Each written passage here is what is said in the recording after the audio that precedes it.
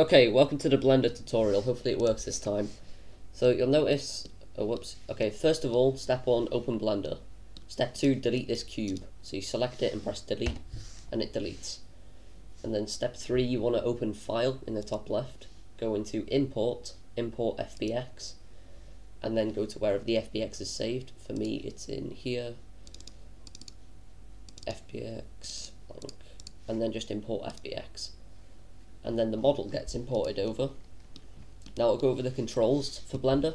To move it around, to zoom in, the scroll wheel forward, zooms in, scroll wheel out, moves it out, scroll wheel down, I mean. You'll notice there's, and also if you press the scroll wheel in and move it around, it rotates the camera around. If you do that while pressing shift, it moves it there. So if you press the scroll wheel in, moves it around, hold shift while doing that, it moves it around. Okay, so you'll notice there's these weird lines that you get when you import it over. I can't remember what they're called, but the way you get rid of them is you can select them and then press delete, but that deletes important things, like as you see there, the canopy just got deleted. So yeah, that's not good. So instead we're just going to undo that. The way you can get rid of them though, so they don't annoy you, is you can just select them and then press H and it hides them, like that. And you can do these with all of them. These ones aren't really in the way, but you can delete them anyway. Get rid of them like that.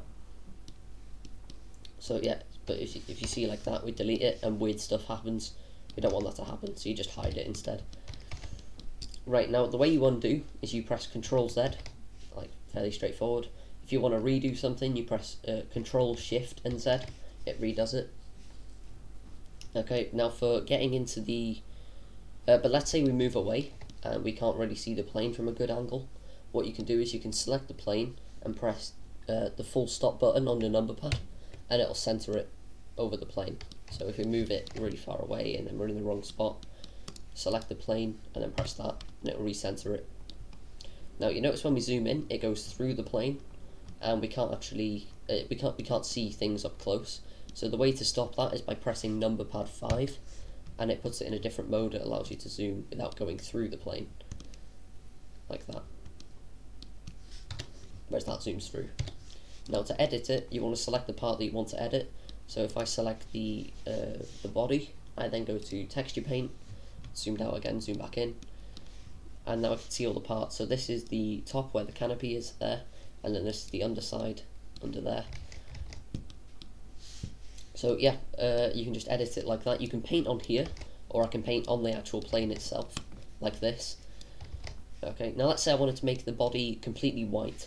What I can do is I can go to the fill tool and I can select the body to click it, and that'll make everything on here white. Okay, but it won't make everything else white. So if I undo that and I select it just on here, it'll make the entire thing white like that.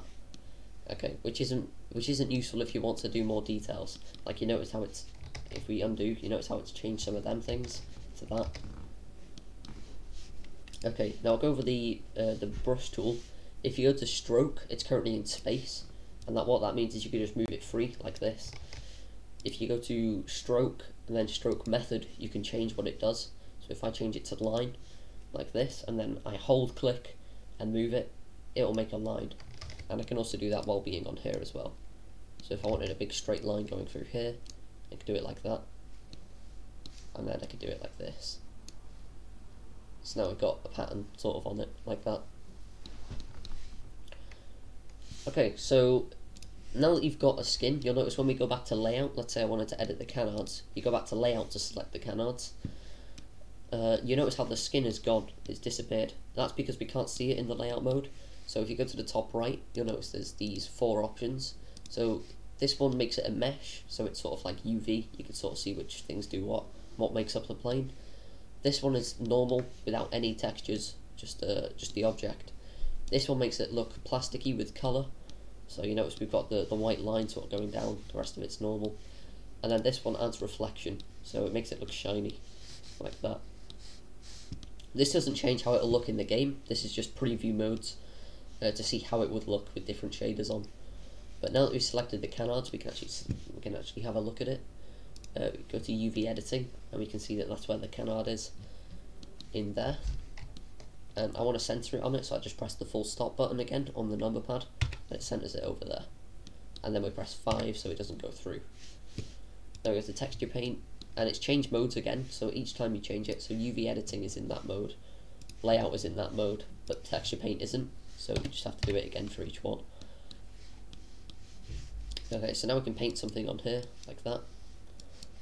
Okay, now for saving the image after we've made our texture, let's say we made our texture and we like that, we can now go to image in this page, and then go to save as, and then save it wherever you want to save it. So I can just save it in there if I wanted to. And you have to do this with every texture. So that was only one texture, which was called Text A Fighter 2 External 2, whereas this one, it uses a different one called Text A Fighter 2 X1 instead. So you'd have to save both of them to get the skin. Now let's say you want to put text on your plane. The easiest way to do it is using an external software.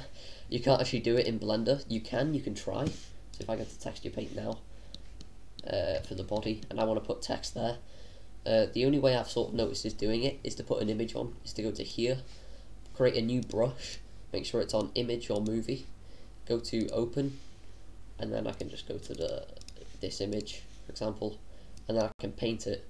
But you notice how it doesn't look, it's upside down for a start, and it's not like it duplicates it. It's not how I wanted it to be, and as I zoom in it makes it smaller or whatever, so it's not that effective. So what I recommend doing if you want to put text on is to open another an image editor, and then in Blender open UV editor, and then you can see, just recenter it, and then let's say I wanted my name to come up here or something, I could just select that part of the plane, and then you'll see it selects it in here. So if I just go like that, it selects a bit. I can open it up in an external software, like I use Draw Plus.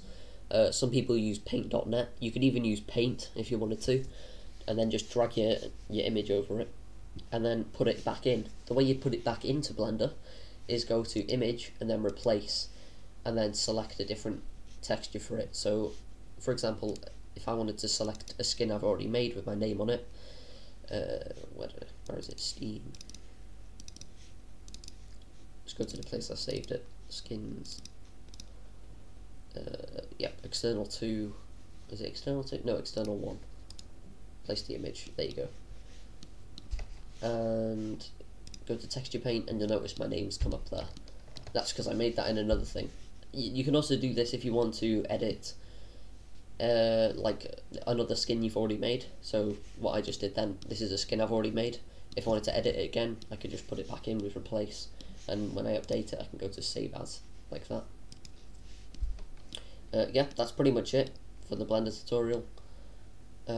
Actually, I'll zip up all my folders which have the FBXs in, so you can just import the raw thing without having to delete all these annoying meshes, because when you first import the FBX, it'll have loads of weird stuff around it that you don't need. So I'll put them in a zip file, and then I'll upload them or something so you guys can download it. Yeah, that's it for the Blender tutorial. Hopefully OBS recorded. Okay.